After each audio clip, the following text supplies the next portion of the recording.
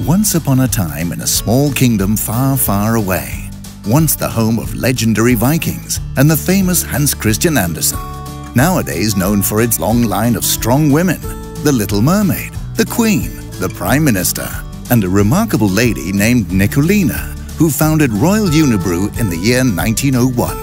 Nicolina, a young widow, had to overcome many fierce challenges to build a successful company, and her strong values of ambition, commitment and social responsibility live on in Royal Unibrew to this day. In the early 70s, Royal Unibrew and PepsiCo started cooperation, and today Royal Unibrew has grown into a top modern bottling facility, ensuring a very efficient line, while at the same time reducing water and energy and being a global leader in recycling of cans and bottles. Throughout the years, Royal Unibrew was always the smaller player in the market, often bullied and threatened by its larger rivals.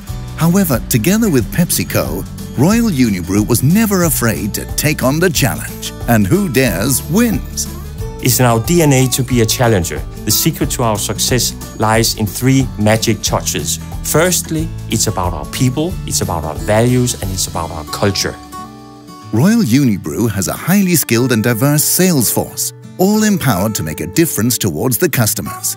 All employees live and breathe the Royal Unibrew values, and that translates into a very strong winning spirit. Secondly, as we do not have the deep pockets like the competition, we simply have to work smarter. In 2013, PepsiCo was outspent 24-1 by its red rival, and yet managed to win 9.4% share points of the non-sugar cola market. This has been achieved by a targeted effort to reach the right consumers, leveraging digital media and building equity through consumption.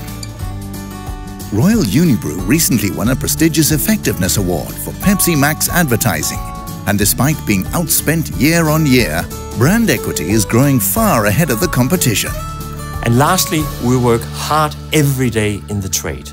By putting consumers and customers at the heart of everything they do, Royal Unibrew and PepsiCo simply keep winning the biggest Danish accounts and events, like Jensen's Bøfhus, Tivoli, and Eurovision. Despite being the smallest player, and the results of this magic have been phenomenal. In 2013, Royal Unibrew grew volume 23%, and reached the highest volume ever in the history of PepsiCo in Denmark.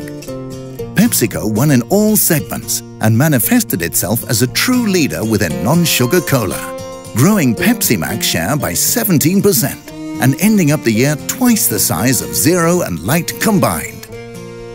But the story doesn't end here. In late 2013, Royal Unibrew acquired the PepsiCo bottler in Finland. Building on more than 40 years of strong collaboration with PepsiCo, we look forward to create new joint successes in Finland.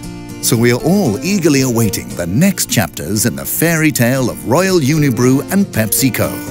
But that is a story for another time. And the moral of this story is, even though you are small and come from a tiny country in a remote corner of the world, when great partners come together, magic things happen.